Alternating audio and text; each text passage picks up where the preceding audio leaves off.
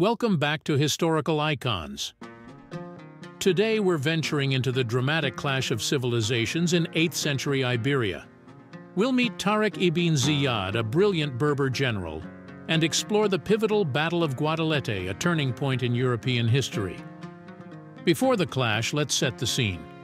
North Africa was under the growing influence of the Umayyad Caliphate, with many Berbers like Tariq converting to Islam.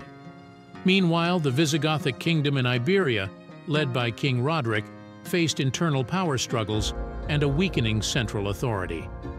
The spark that ignited the flames of war came from Count Julian, a Visigothic noble who felt wronged by Roderick.